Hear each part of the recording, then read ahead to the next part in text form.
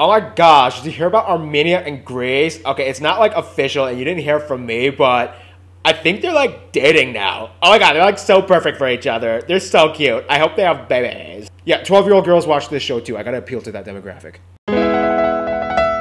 It's time to learn geography now! Welcome to Armenia. Today's episode, I'm your host, Paul Barbato. Let's dissect the flag.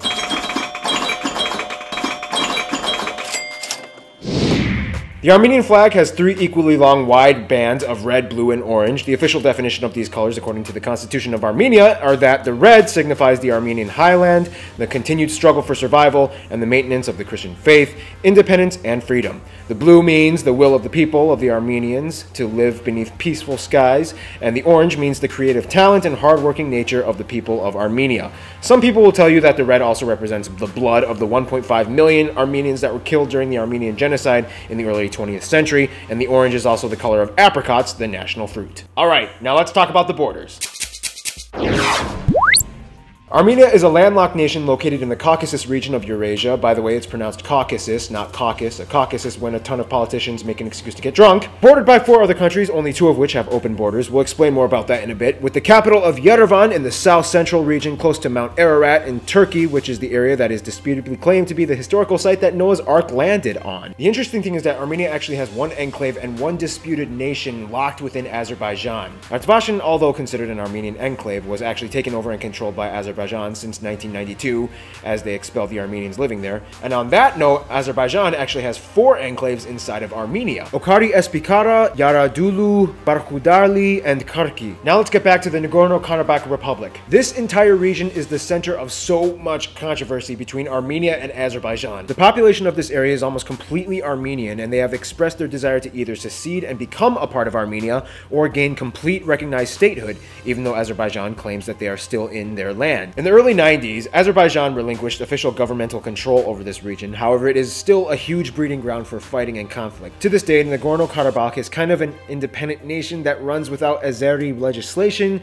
However, the situation gets very complicated. As you'll soon find out, Armenia actually has a very unique and strategic location in a very dark and complex territory. But first, let's explain the terrain. Armenia's landscapes are actually pretty distinct and quite lovely. The land is almost completely mountainous with fast-flowing rivers and green forests, a lot of the farms being mountain terrace farms on the hillsides. Armenia enjoys nice warm summers and long autumns and cold snowy winters. Environmentally and agriculture-wise, Armenia has been taking their land very seriously. Laws have just been passed that heavily tax people and companies for any kind of air, land, or water pollution. All tax revenue goes towards reinvesting in environmental protection activities. With fertile volcanic soil, the land allows them to grow all sorts of fruits, vegetables, and grains, and a huge percentage, about 72% of the land, is used for agriculture, which employs about 46% of the workforce. Armenia went through a huge shift in their agriculture after disbanding from the former Soviet Union and becoming independent in 1991. Long story short, land privatization was established and people could freely grow and administer their own crops without fear of the state control and demand. There's actually a little bit of controversy though, because although Armenia has a huge potential for renewable energy sources like hydroelectric power and water power, they actually are more dependent on nuclear power with plants that were built during the Soviet rule. Problem is that these plants are built in earthquake-prone zones, which put them in a precarious position, but even with all this acknowledged, the government seems to favor investing in these sources of power more than alternative brands. Finally, if you ask any Armenian, they'll tell you that Mount Ararat, although kind of technically in Turkey right now, totally belongs to Armenia, and historically it kind of did belong to the Armenian Empire at one point. Mount Ararat actually plays a huge role in Armenian symbolism and nationalistic pride. To this day, Armenians can see the majestic mountain off in the distance from their borders. Speaking of nationalism, let's talk about the demographics.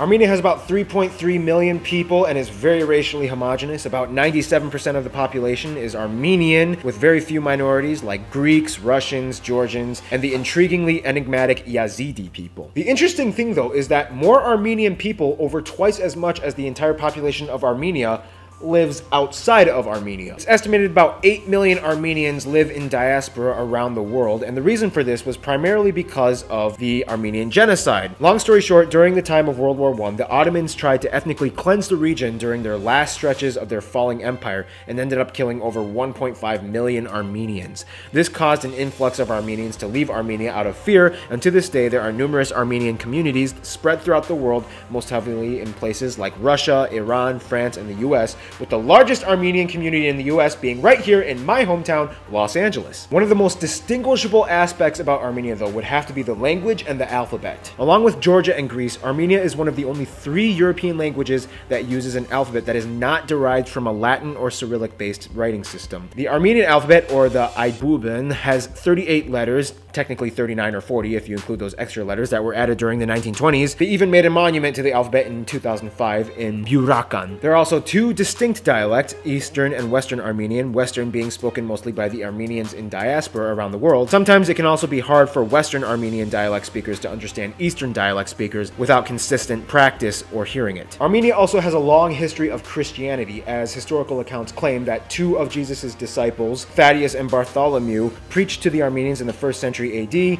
and eventually Armenia became the first Christian state in the world at around 300 AD, just at the end of the persecution period during the Roman Empire. Finally, Armenians have a huge love of wrestling and chess. In fact, when Armenia was under Soviet rule, the Soviets would specifically want to choose Armenian wrestlers because they always came back at a rate of 90% of the time with medals. Also, with some of the most worldwide renowned chess players, such as the famous Tigran Petrosyan, and numerous world championship winners, Armenia is considered one of the strongest chess nations to this day. They love chess. You know what else Armenia loves? These countries we're about to discuss in the friend zone. I nailed that transition.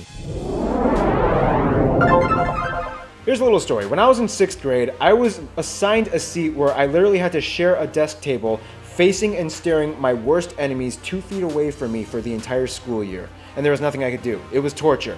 That's kind of what Armenia is like. With this predicament, Armenia is located right next to Azerbaijan and Turkey, the 2 countries they get along with least. Azerbaijan because of the whole Nagorno-Karabakh conflict, and Turkey because of the former oppression that the Ottoman Empire had put on them. To this day, the land borders are closed between the 2 countries, and Azerbaijan even prosecutes anyone that tries to enter with an Armenian passport. One of the biggest reasons why things don't get insane, though, is because a little friend Armenia has named Russia. You may have heard of him. As a former Soviet state, Armenia has a lot of ties to Russia. However, after the breakup of the Soviet Union, they actually decided to maintain friendly relations with Russia, and Russia has been very dedicated to the protection of Armenia. They even have a Russian military base located in Gyumri. This gives Armenia significant backup should anything cataclysmic arise. They also have close and strategic ties to Iran in the south, as they are Armenia's only open land border to Asia. Despite the religious differences, the 2 get along just fine and share a long cultural history that goes back thousands of years. Georgians and Armenians have been sisters since day one and share a heavy history and culture with each other as well. They love each other, however, there's a little bit of drama because Armenia is still friends with Russia, who recently went to war with Georgia over the South Ossetia region. This puts a huge economic strain on Armenia because Georgia was the only land access route that Armenia had to Europe, and after the war, Russia put a blockade on Georgia. Apparently, Armenia's 2 good friends don't get along. However, on a side note, when it comes to Greece, Armenia and Greece, they kind of really like each other. Like, they really kind of like each other. Greece and Armenia just get along really well. Armenians are welcome in Greece with open arms, and likewise Greeks in Armenia. It's like, hey, you have an Orthodox Christian upbringing? So do I! Hey, you have a distinct, unique language that isn't based on any Indo-European dialect? So do I! Hey, you were persecuted and you hate the Ottomans too? So do I! Hey, would you, I don't know, just like to maybe get some coffee sometime? To this day, it's not very uncommon to find lots of couples and families that have 1 Armenian parent and 1 Greek parent. It's like a match made in Southeastern European heaven. In the end, Armenia is kind of like a reality show. There's a lot of drama, there's some relationship problems, there's cute people pairing up, but in the end, they're honest with who they are, and they trudge on through life 1 step at a time. Stay tuned, Australia is coming up next.